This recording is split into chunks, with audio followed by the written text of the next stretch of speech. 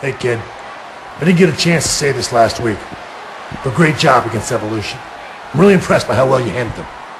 First of all, Sean, you can take your congratulations and stick them up your ass.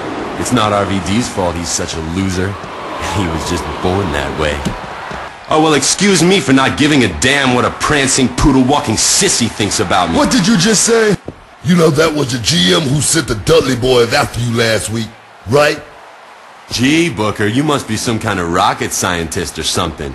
I never would have figured that out on my own. Hey. Well, look who it is, Chavo Guerrero. Does this ring a bell? Eddie.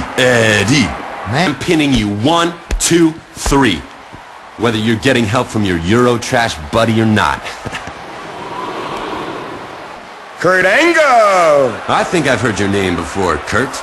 Didn't you used to wrestle or something? And by the way, your first year is gonna go down as the second best WWE rookie year of all time once I've had mine.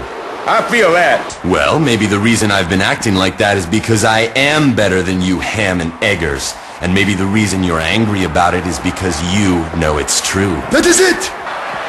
I'm gonna kick your ass, Ray.